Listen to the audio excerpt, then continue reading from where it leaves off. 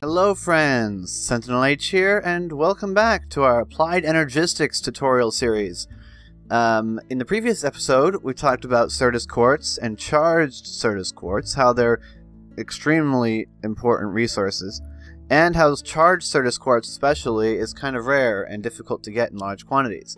So the next question obviously becomes, is there a way to farm this stuff without actually having to mine it? And the answer is thankfully yes.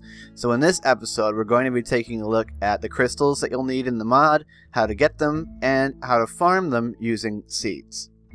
Okay, so here we have on this plaque the three different types of seeds that there are in the game. Certus Quartz seeds, which creates pure Certus Quartz crystals. Nether Quartz seeds, which create pure Nether Quartz crystals. And then we haven't talked about this yet, Fluix seeds and pure Fluix crystals. Okay, you're going to need Nether Quartz for this part of the mod pack. It doesn't take long in Applied Energistics for you to start needing Nether Quartz, so you'll need to have your portal to the Nether and go and get some. But once you have that, you can start growing it, so you don't even have to go back to the Nether to get Nether Quartz, which can be quite useful for other mods that need Nether Quartz. In this video, we're going to need to get ourselves up to these Fluix crystals. So let's take a look at how to craft them. So first, how do we create seeds? Well, seeds are created over here in the seed crafting unit that I have set up by taking sand, which of course you can get anywhere, and combining it with either Certus Quartz dust, Nether Quartz dust, or this Fluix dust. If I take some Certus Quartz dust and place it next to the sand, I get 2 Certus Quartz seeds. So as you can see, for every dust you get 2 seeds, which will create 2 crystals, so you get a net gain. If I want to take this seed that I've just crafted, I can chuck it over here in this water, and it will extremely slowly start growing. When I say extremely slowly, I mean it's going to take hours. We want a way to make it faster, and we'll talk about that also in this episode. So how do we get the dust that we just used to craft that seed? Well, the easiest way to do it, and the way that you do it in Applied Energistics, is by using the quartz grindstone. This is the UI for the grindstone. It's got 3 input slots, a processing slot, and 3 output slots. If we place a Certus Quartz crystal in here, and then we crank this wooden handle, which apparently causes the signs to go into rave mode, we get Certus Quartz dust. So how do we make the grindstone? Well, you'll need 3 components. To make the actual quartz grindstone itself, which is this block, you're going to need to craft a wooden gear. Now, if you have BuildCraft installed along with Applied Energistics, AE will automatically use that wood gear. But if you don't have it installed, Applied Energistics has its own wood gear that is crafted the same exact way. It just looks different. So don't worry, the recipe is the same regardless. Just 4 sticks gives you a wooden gear. Then we can come over here and craft our quartz grindstone with our wooden gear at the top, surrounding it by 3 stones, so a stone in the upper left, the upper right, and the middle. Then a quartz crystal in the middle left, middle right, and bottom middle. And then a cobblestone in the bottom left and the bottom right will give you the quartz grindstone. And you can place that down wherever you want to use it. Then we need to craft the wooden crank, which is the second part of this, the tiniest multi-block in the game, pretty much. Stupid light. To craft our wooden crank, it's just a bunch of sticks. 5 sticks arranged from the upper left, wrapping around to the lower right. Wooden crank. It's important that you note when using the grindstone that if you try and crank it without anything in it, the crank will eventually break. You have to make a new one. So try not to do that. Okay? So using the quartz grindstone, you can grind a lot of stuff. It's not just, you know, quartz, and it's not just stuff from Applied Energistics. You can grind up your ores and ingots and stuff. So it's a very cheap, very easy way to start doubling your ores by grinding them into dust and then smelting them. Okay? So now that we have access to seeds, let's just go ahead and make one of each just for fun. Got some Nether Quartz seeds. Got some Fluix seeds. You may be wondering to yourself, what the heck is this Fluix crystal and seeds, and how do I get my hands on it? Well, Fluix crystals are an incredibly important part of Applied Energistics. They're required for your ME systems and pretty much everything. Let's grab this little seed. It's not going to grow. We don't have nearly enough time. The seeds don't despawn, okay? But they take an absolute eternity to grow if you don't speed it up. So how do we create Fluix? Well, it's actually quite simple. We need some redstone dust. We need some nether quartz. And we need charged Certus Quartz crystals. Okay? Has to be charged ones. We throw these into some water in equal proportions, 1 to 1. And in only a couple of seconds, we get Fluix crystals. 2 of them. Alright, now we have Fluix crystals. Well, the problem is that because charged Certus Quartz is hard to get our hands on, we're going to quickly run out of it. So how can we go about getting ourselves more charged Certus Quartz? Well, the answer to that is to take regular Certus Quartz and to put it in this machine, the charger. All you have to do is take a Certus Quartz crystal and right-click it, and it'll go into the charger. Problem is, the charger requires power. If you look at the bottom right, this Whaler tooltip will show you that it currently contains 1.25 kilo redstone flux, or whatever the heck that K means. So we need some power in this charger. It says RF, I think, because we have mods in this pack that use RF. But basically, you need some power. Okay? First of all, let's take a look at how to craft the charger, which you're going to want to do as soon as you create your first bit of Fluix crystal. Because it only takes 2 Fluix crystals and 5 iron to craft the charger. A Fluix crystal at the top and the bottom, iron ingots along the whole left side, and an iron ingot in the upper right and lower right corners will create a charger. Of course, as we just mentioned, the charger is useless without power.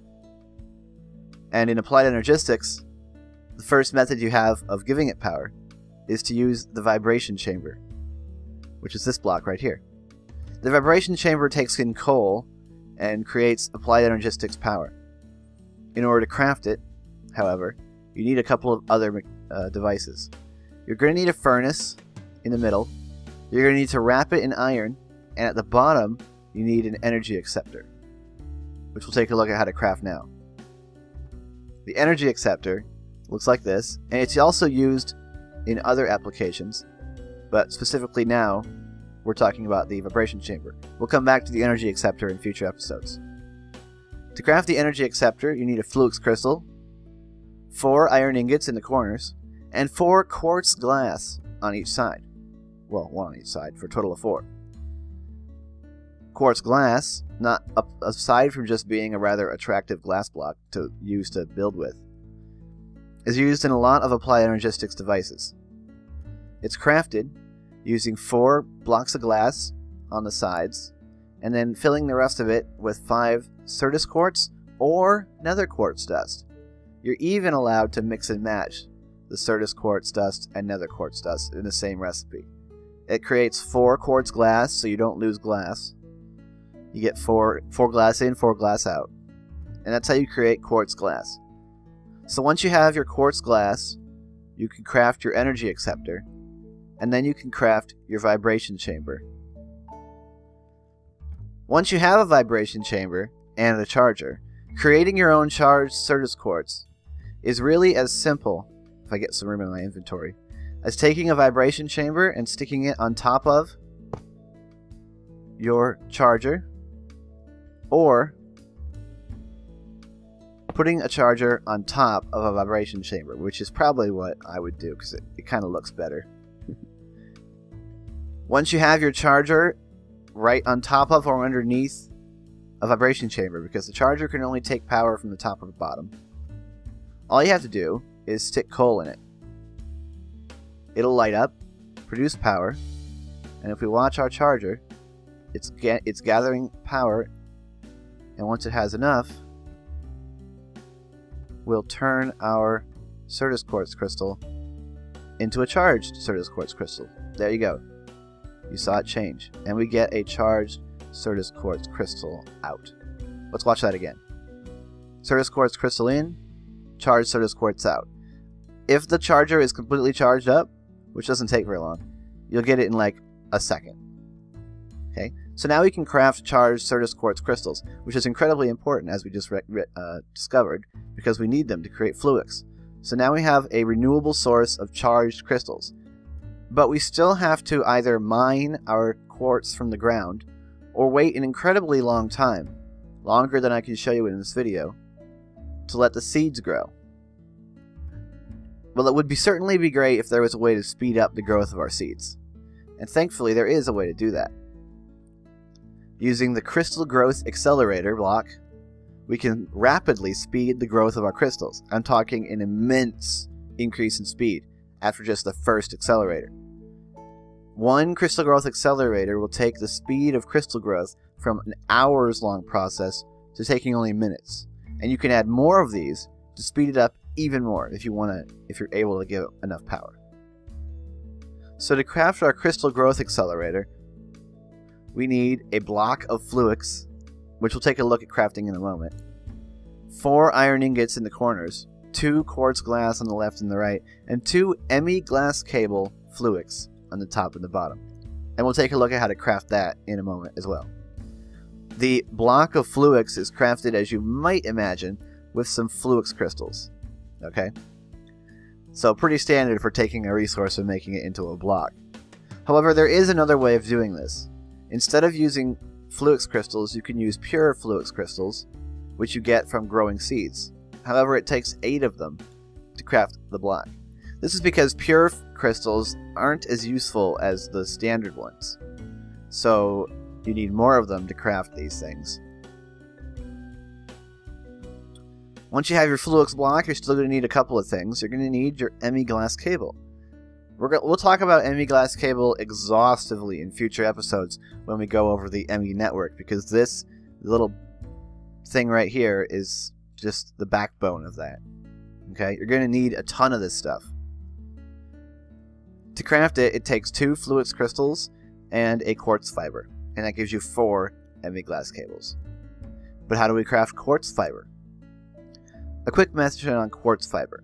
Quartz fiber is basically the same thing as ME glass cable, except it'll only transfer power.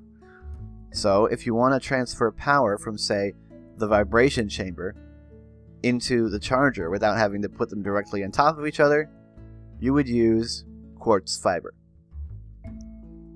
To craft it, it's simply 6 glass, 3 along the top and 3 along the bottom, and 3 Certus Quartz dust in the middle. Just like other recipes using quartz dust, you can replace any amount of the quartz dust with nether quartz dust to get the same effect. Now that you have your quartz fiber, you can craft it into your ME glass cable, use the Fluix block, and craft the Crystal Growth Accelerator. Now that we have our Crystal Growth Accelerator, how do we use it? Using this thing is as simple as placing it down next to some water. You don't need to use a pond that's already existing. You can just have a single block of water in the ground, which is usually what you're going to end up doing, so that you can have it in your factory or whatever, in your base. But all you gotta do is place down the Crystal Growth Accelerator, and then give it some power. Crystal Growth Accelerator is a lot like the charger. Take their power from either underneath or on top. So the simplest way to power this is to place a vibration chamber on top of it. We need some coal, so I'll go and grab some from this other one. And once we put coal in the vibration chamber, it'll start producing power. This will power up our Crystal Growth Accelerator. If we look at the Crystal Growth Accelerator, we can see that it now has it's now sparking. And that's how, as well as having a slight glow in its texture. Now that it's got these sparks coming off of it, we know that it's working. And it's going to be accelerating the growth of this seed. It's still going to take too long to show you in this video with just the one accelerator. However, if we place down more accelerators, we can speed up the process. I'm not exactly sure how much power these things require, so I don't know if I can power it with just both of them with just one vibration chamber. But let's see if we can do that. We'll attach quartz fiber cables.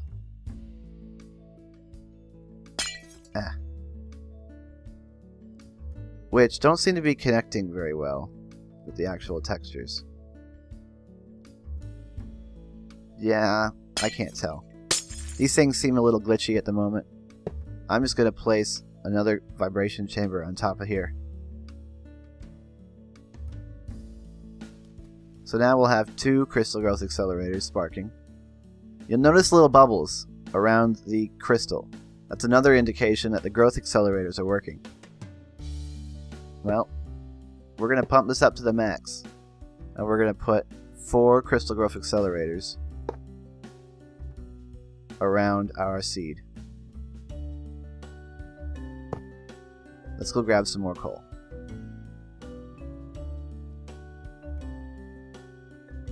With 4 crystal growth accelerators running, they should kick in a moment. Takes a little bit for this for them to kick in after you've given them power. It should be sparking right now. Yep, now they're working. These 4 growth accelerators are going to rapidly speed up the pace at which we can grow the seed. However, this is still not a fast process. You'll notice that the seed has just increased in size. This is the second stage of crystal growth. I can look in NEI and I can see that it grows in size a couple times.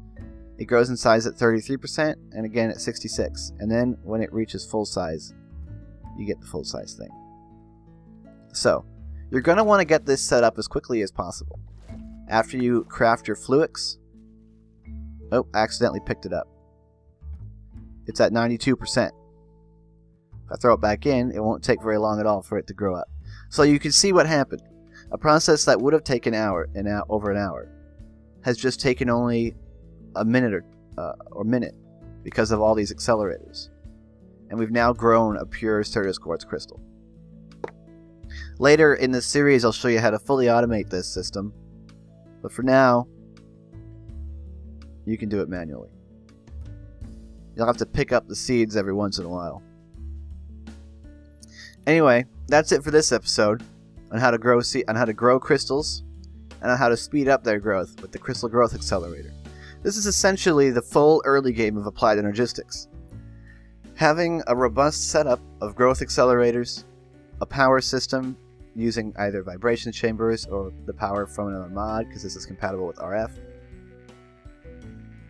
is going to be essential before you start getting into the ME system. Because once you start working with the actual ME network, you're going to need a lot of quartz crystals. You're going to need to make a lot of glass cables. You're going to need a lot of Fluix. So the early game of Applied Energistics is really all about acquiring a stable, steady supply of quartz. And with the tools that I've hoped that you've learned now in this video, you'll be able to do just that. So in our next episode, we're going to take a look at how to create the very most basic ME system that's possible. I hope you're enjoying the series. Stay tuned for the future episodes. I'm SentinalH, and I'm signing out.